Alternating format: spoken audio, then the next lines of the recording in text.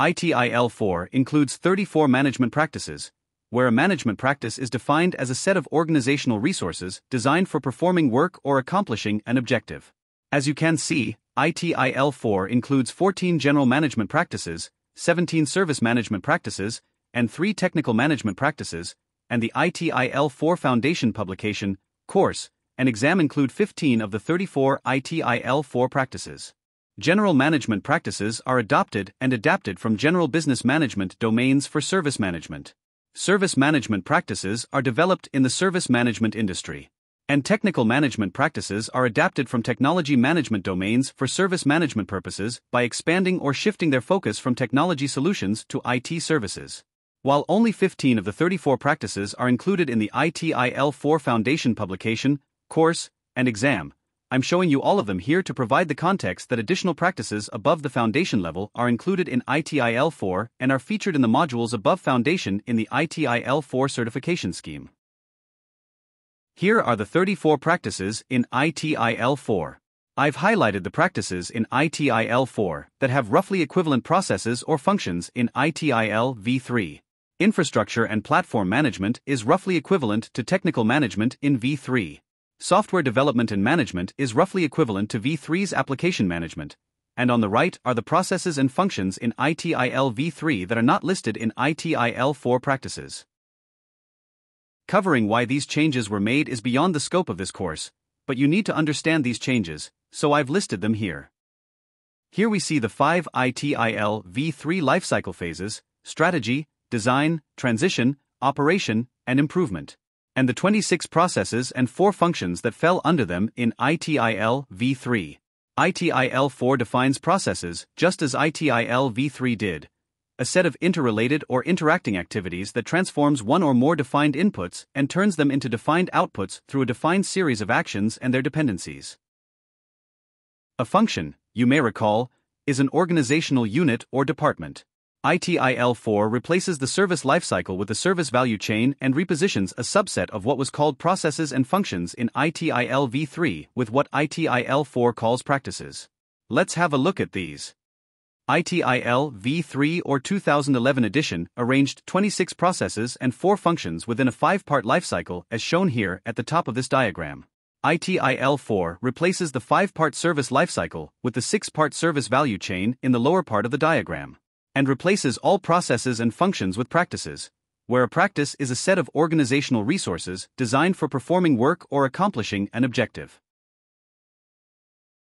Note that unlike ITIL V3, which places processes and functions in the lifecycle where they first become important, there is no such alignment in ITIL 4.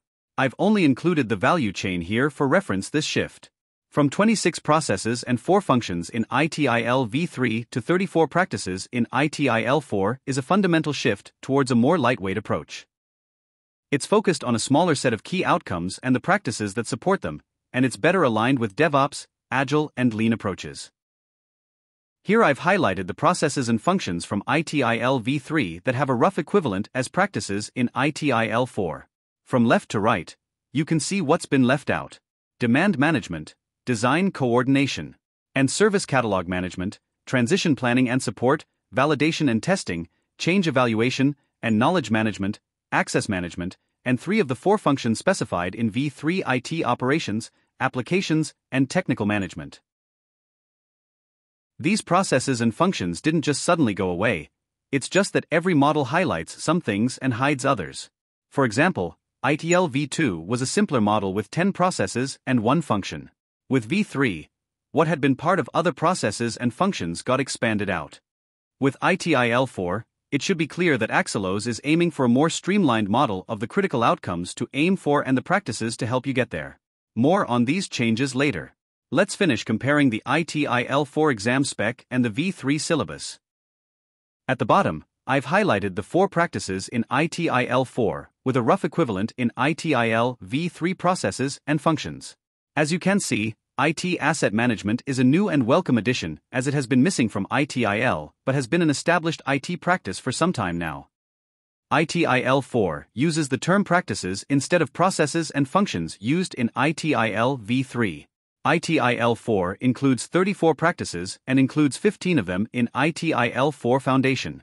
versus the 26 processes and 4 functions in the V3 foundation. Also, notice that ITIL 4 replaces ITIL V3's service lifecycle strategy, design, transition, operations, and improvement with the service value chain, plan, improve, engage, design and transition, obtain, build, and deliver and support. Unlike ITIL V3, which placed processes and functions in the lifecycle where they first became important, there is no such alignment in ITIL 4. In other words, while practices may first become important in one activity in the value chain, the practices and the outcomes they support are firing in all value chain activities. It's just that the amount of effort and attention and nature of tasks varies from activity to activity and over time and circumstances. What's important is identifying and then achieving and maintaining the right set of critical outcomes, which can be achieved through processes, functions, or practices. Here I've highlighted the practices included in the ITIL 4 foundation and the processes and functions in ITIL V3 that are roughly or precisely equivalent, at least at the level of the outcome they aim for. You can see that release and deployment management have been separated in ITIL 4 and that IT asset management has been added as a practice.